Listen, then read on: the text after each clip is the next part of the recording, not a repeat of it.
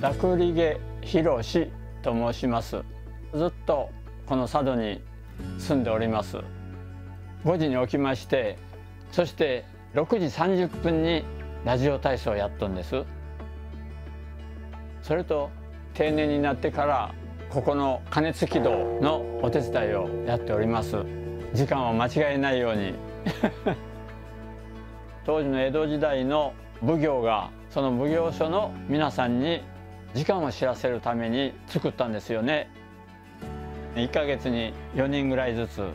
昼と夜と交代でやってますから、そんなことで江戸時代の鐘を大事にしております。それから私カメラが好きだもんですから、佐渡金山の写真をよく撮りに行きました。で、私の親も金山の方に勤めとったことあるようです。思いがありますね。佐渡っていうと金山っていうのに出てくるんですよ。Sado Island, located in the Sea of Japan off the coast of Niigata Prefecture, is approximately 850 square kilometers, which is larger than Singapore. It's now home to about 50,000 residents and is a treasure trove of stunning beauty and incredible history that tells us about life on the island and in the Sado Island Gold Mines, which the Japanese government is nominating as World Cultural Heritage Sites, comprising the Aikawa Tsurushi Gold and Silver Mine and the Nishimikawa Placer Gold Mine. 佐渡には金の取り方が2種類あると。川の中から出てくるっていう、山の中から出てくるっていうような形で、それをこの佐渡では両方見ることができるということが非常に価値があるんじゃないかなというふうに考えています。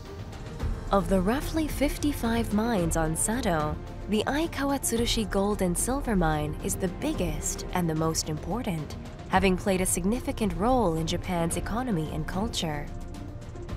There are about 400 kilometers of tunnels in total, as deep as 530 meters below sea level. About 2,400 tons of gold and silver has been mined here.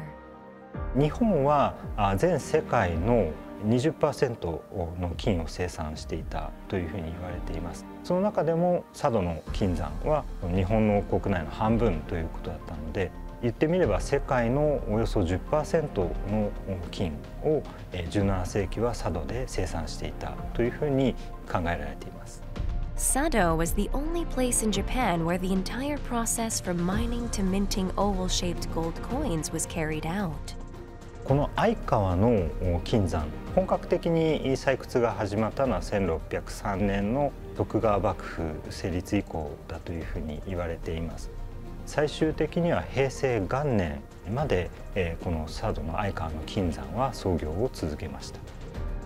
The Sado Island Gold Mines were placed under direct control of the newly established Tokugawa Shogunate to finance their operations.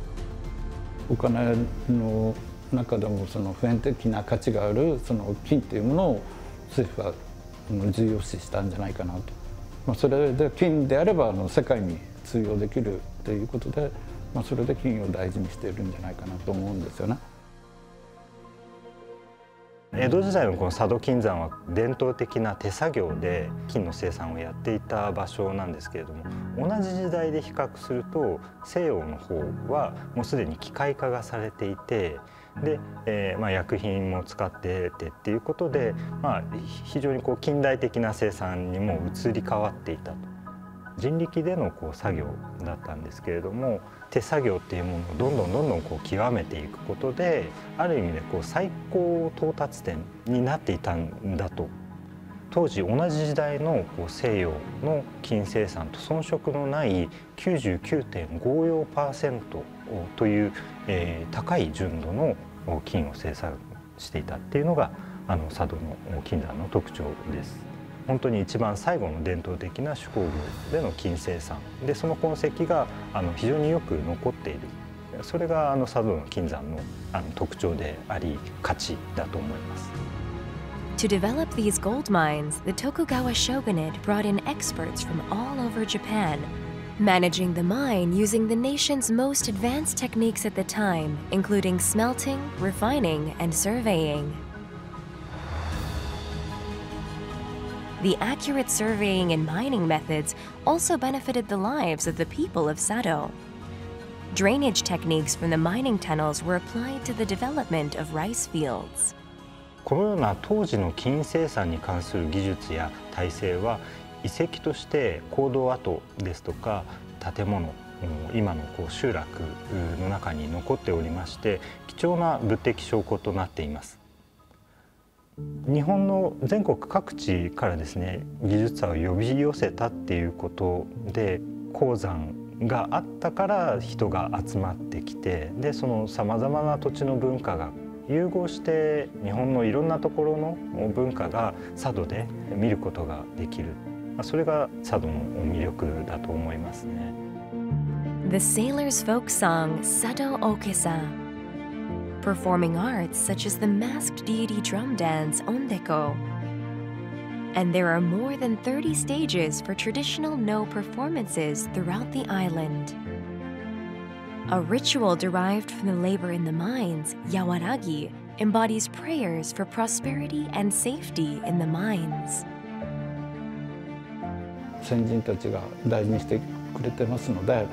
それと同じような状態でまた後世の方に引き継いでいってもらいたいと、保全活動をしながらこの歴史の価値を分かってもらいたいと、若い人たちに残していかなきゃならないということを伝えていって、後世の方に今と同じような状態で残していきたいと考えています。私はこの佐渡が一番好き。山あり、農地あり、金山あり、それから海岸へ出れば魚あり、ここで生まれて育って今88になりました。